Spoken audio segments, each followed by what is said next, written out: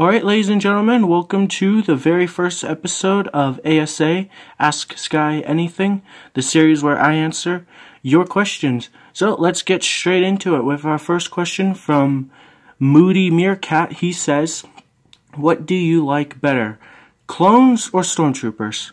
Well, you see, my allegiance is to the Empire. I love the Empire, they're my favorite. But I'm probably gonna have to go with clones because I love the Phase 2 like helmets and their visors, and my favorite clone trooper is the Bark Trooper. And so I love the Empire, I love stormtroopers, I love Death Troopers especially, but I'm gonna have to go with clones, even though that kind of hurts me a little. Our next question comes from Soldier Bricks. Do you think LEGO will ever release a new shooting system? That's a tough one. You know, I'm not too sure if they will, because, you know, we got a lot of good systems already that work, or gimmicks, whatever you want to call it, like stud shooters, even though I think are crap, they do work, I guess, and spring-loaded shooters are cool. Flick fire missiles, nah, they're okay. But, you know, so, personally, I don't think so, but maybe in 2020 we'll see, so we'll have to wait and find out. Next question comes from Jawa. Do you want a 501st Battle Pack? You know, I like the idea of a 501st Battle Pack. I don't get why LEGO won't just do it, because that's like a ton of money to be made right there. Like, everyone I talk to is like, I'm gonna buy 100. I'm like, really? You know, I don't buy more than one LEGO set because I'm not made of money. Maybe someday if I have a ton of money I'll start buying a bunch of LEGO sets, but for now, no. So to answer your question, if they ever make a 501st Battle Pack, I'll definitely get one. Maybe two, just for fun and keep it sealed, because those will probably sell like for a ton of money like 10 years after they've been released, so we'll see. Especially if LEGO, you know, decides because people want it, they're gonna be like, we're gonna charge 30 bucks for this. Just watch, they'll do that. I bet you anything. So our next question comes from Ivan, and he says, what do you recommend to get those amount of subscribers? Well, first I want to say, what amount of subscribers? Compared to a lot of people, I have nothing, but thank you all very much if you're subscribed, and if you're not, do so. You know, there's a lot of fake videos out there on YouTube that are like, do this and you'll get 100 subscribers in a day, and it's like, those are all fake for starters. The best thing I would recommend is just do what you love. Like everyone says this, so you're probably gonna be like, I've heard this before, but just have fun, do what you love. Make good content that you enjoy. If you don't enjoy making it, then no, like, people are gonna be able to just tell. It's weird. It's like if I made a video and I hated it the whole way through and then uploaded it, even if it was really good in the eyes of the beholder, it would just, people would just feel the tension and be like, this video sucks.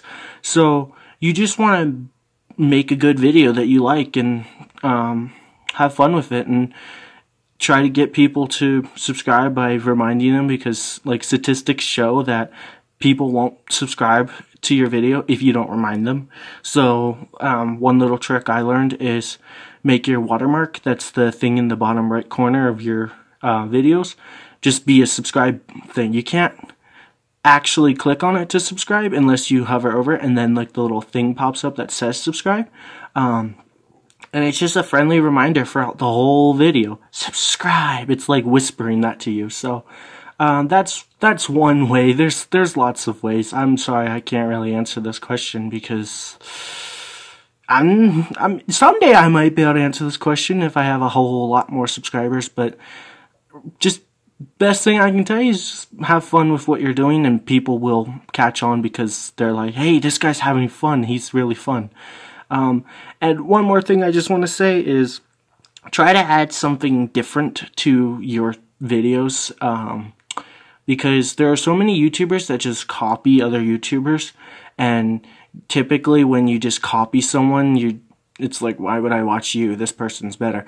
So when you add some spice to your videos, it changes it up. You know, like for an example, I try to add a little bit of comedy into my reviews, because you don't see a lot of that, and I think that's helping my channel grow, and hopefully someday that catches on really big, you know. And so That's just my, I guess, words of wisdom. It's not really helpful.